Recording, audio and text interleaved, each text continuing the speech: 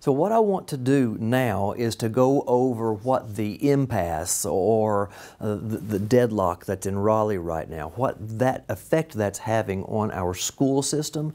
Now let me take you back to about a year ago when we were talking about some of these issues in an informative way, and remind you that we basically have three primary buckets of allotment that come to us from the different funding sources. One is state, and right now about 62% of our funding for Swain County Schools is coming from different state pockets. Now within this, understand that there are all kinds of allotments that are given to us, and they are designated for particular things to happen in the school. From the federal government right now, we are receiving about 25% of our funding, but that is a little bit deceptive because 10% of that is in a funding source that is designed to make up for the fact that in Swain County we have a tremendous amount of land that we can't tax. So in lieu of the ability to tax that land, for example, the Great Smoky Mountains National Park, or perhaps the Native American Reservation, those pieces, they give to us some impact funding because our inability to tax those impacts what we're able to do as a school system. About 10% of all of our federal money is coming out of impact. And then that is combined with our local allotment that includes grants, the county appropriation, and also that impact. So about 10% of our total budget is impact money. About 10% of that is grant money, and about 3% of our local funding comes from the county. Now, of that, only 2 of those have a maximum amount of flexibility, because when you get a grant, you write a grant for a particular purpose, and the money has to be used for that. Now, if you look at all of these numbers, and you remember that about 15% of the budget outside of impact comes from the federal government, you see that that adds up to 100% of the funding for Swain County Schools. Now, with all of those numbers in place as kind of a base to start from, what impact is the state issue creating for us? The biggest piece is there is almost no increase in any area that we are sensing or feeling in our ability to create better programs or make things grow for our students. Now, there are a couple of exceptions. We were able to receive funding for 1 art teacher, and that's really important because we were able to place a full-time art teacher at the elementary schools, and that opened up the opportunity for scheduling changes for somewhere around 1,400 students. So this one position added to our school system has affected that number of students. The other place that we have found an increase is we are able to add 1 mental health support person. We have not hired someone in that position yet because this money did not come available to us until just recently. We're halfway through the year, and I want to tell you that it is difficult to find people working in the mental health field right now who are willing to be funded or paid at the level that a school system can do that, when they can go into private practice somewhere and obviously probably make a great deal more money. Now, what that means is there has been no adjustment to most of our teachers, not all, but most of our teachers' salary, because some were given a step on their pay scale. We have a pay scale for teachers working 1 year, 2 year, 3 year, all the way up through about 30. Some received a step on that, but there are some that did not.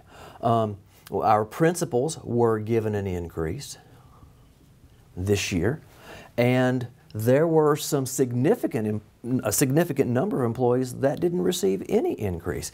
And we call those our non-certified staff. And they include our custodians, our teacher assistants, our maintenance employees. They're the ones that make sure that the buildings are working and everything is in good shape. And also our cafeteria workers and our bus drivers. This group has seen absolutely no increase in their salary. And that piece, the fact that our teachers really didn't receive a raise and our custodians and this staff didn't receive a raise, is one of the pieces that has kept the legislature from being able to agree with the governor. In almost every other place, we're operating in a large capacity like we were in the previous school year. Now what the state did give to us is an increase in funding for benefits, so that as we are paying for health insurance and also as retirement, we're able to meet those needs. But I want you to understand also that all of our staff are not paid through state funds. And so whenever there's an increase in health benefits and retirements, a lot of times we have to reach over into our local funding in order to meet that obligation. So in essence, what does that mean? We're being asked to do more with less in a lot of ways. And it's stretching our ability to meet all of the needs of our students. But I want you to know, I'm very proud of what we do in Swain County, because if you take the per pupil expenditure, that means the amount of funding that we put into the education of every single student in Swain County, we are at the state average or above it in almost every single area. That's because our focus is on the students, and we are working very hard to make sure that all of the money, including all of our local money that comes out of your tax dollars locally, that money goes to the students and is used very wisely. Now, if you have any further questions about any of this, I want you to please feel free to contact me. And I promise you this is one of the most complicated things that I get to deal with as superintendent. And I am certain that as I was talking to you about it, your eyes were probably starting to glaze over in some ways. And I understand that, I really do. But if I don't have the answer, I've got somebody in the office next to me that does have the answer. So all you have to do is give us a call or send me an email, and I will do my very best to be totally transparent with you about these numbers. Now that includes one more point that I want to make. If you go by the high school, you see a lot of construction. If we are so tight with money and we're being asked to do more with less in some ways, where is that money coming from? It's coming from this word right here. That high school renovation is happening because we received a grant through the Department of Public Instruction last year, and that money is working in conjunction with some extra support from our county commissioners so that we're able to do that renovation. This money for construction is not coming from any of these sources anywhere. This is totally extra, and whenever that renovation is over, that money will be totally gone, 100% used, because we know that our students need more space and they need the opportunity to have a more inviting environment at the high school. So please understand, just because there's construction doesn't mean that there's extra money laying around. There's not. As a matter of fact, we spend most of our money in our school system into direct support for the students. So with all of that said, please, if you have any questions, don't hesitate to contact me. You can use our Ask Mark at swainmail.org. We would love to speak to you that way, or you can call me at 488-3129. My extension is 5135, and I'll get back to you as quickly as I can.